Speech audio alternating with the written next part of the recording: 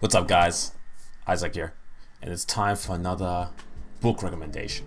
If you watched the last one, you'll have seen that I recommended On the Shortness of Life by Seneca, which you all should have read because it's super short and super beneficial. But now I'm gonna dive into a new one. I'm gonna dive into the 48 Laws of Power, which is a very, very popular book, and for good reason too. It's a fucking sick book. Okay, before I talk about this book, I just want to give a background story to give some context on the relevance of this book, okay? So bear with me. A while back when I started my blog, therealizedman.com, I was posting articles on certain Facebook groups and getting some attention, right? So I got approached by someone. I got DM'd, direct message by someone. And this person proposed that I make a personal development group with them and this other guy, and we work together, recruit some members, and we share our content on there and get other people to share content into the group. And to me, this sounded like a really good idea at the time. It seemed like a positive cause and something that would benefit everybody. So I said, sure. So I was recruiting members into this group with the other guy. This guy also was working with, and he was also recruiting members, allegedly. So recruiting members, and we were actually gaining a fair amount of members.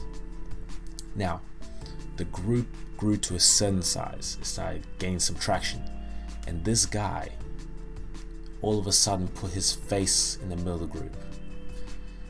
But there were three of us. There were three admins, three people that were working here. He put his face in the middle of the group, trying to like brand it as if it was his group. So I confronted him. I said, hey man, what's the go? Why'd you put your face in the middle of the group? This is a combined effort. I thought this was for everyone. Or what's the go? He said, oh, sorry, it's just something I was testing out, a new image, blah, blah, I'll take it down. No worries. He took it down. Now, things went on as usual. We kept recruiting more members. The group got larger. It grew to a certain size. It grew pretty big. And this guy put his face back in the middle of the cover, branded it as his group, and of course kicked me and the other guy out as admins. We're no longer admins. So basically it's his group now. So let that be a lesson. And also it turned out that this guy was some network marketing guy who created a group just to make money, just to lead people, funnel people down to his website and get them to join his pyramid schemes. Complete douchebag. But if I had read this book here before all this happened, I would have seen it from a mile away. I would have seen the power plays from a mile away. If I had known about the laws, if I had known about Law 7, get others to do the work for you, but always take the credit, I would have known straight away from the very first Skype call that this guy was trying to get us to do some free work for him. That would have been a big red flag.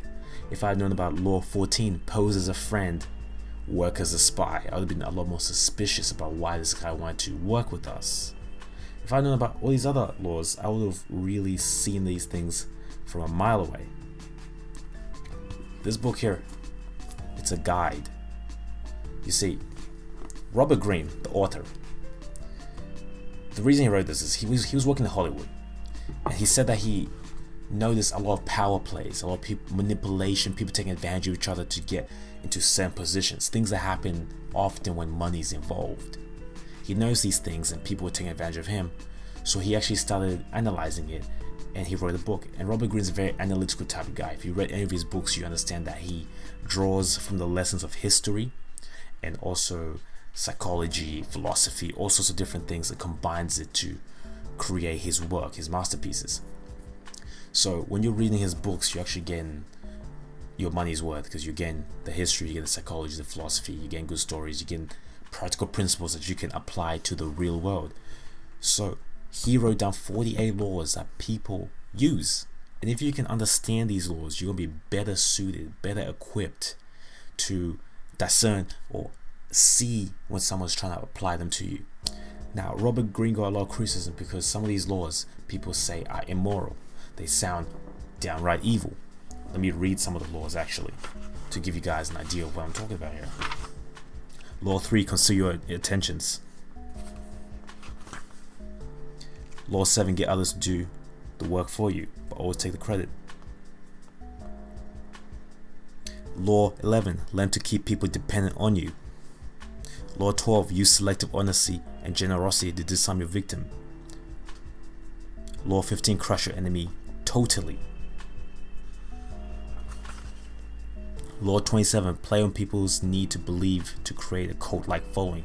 You get the idea. A lot of these things are not positive, hippie, fairy, positive self-improvement type bullshit that you're used to, but this is what happens in the real world. This is what happens at high levels of power.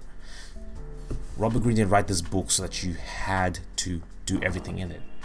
You can use this book as a tool for you to help you understand when people are manipulating you, because this happens in real life. People try to manipulate you and take advantage of you. And if you can understand how their mind works and the tools they use, you will be better suited to defend yourself. Or you can use some of these tools to get ahead if you wish, but that's not why he wrote the book. So see the book from that perspective. Don't judge it from a good or bad position. It's neutral. All these laws are just what happens. Anyway, all you guys should check out this book, 48 Laws of Power. I highly recommend it. I love it. It's a good read, and it will prepare you for the real world. And I'll be going through some of the laws of power in future videos as well, in more detail, the ones that I like. Anyway, if you guys like that video, like, comment, subscribe, and tell me what you think down below. Has anyone ever played a power move on you? Or have you played a power move on someone? Judgment free zone, guys. Peace.